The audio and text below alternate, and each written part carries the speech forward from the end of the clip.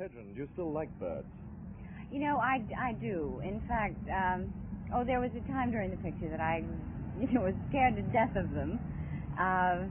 But I became very good friends with one of the ravens. Yes. Making a film, your first film for Alfred Hitchcock, was this a very awe-inspiring experience? Of course it was. Absolutely.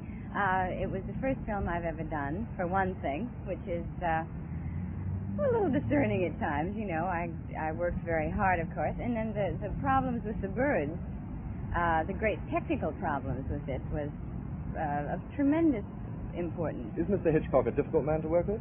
Not at all. I've never heard him raise his voice or temperament. He has no great show of temperament whatsoever. He's wonderful to work with.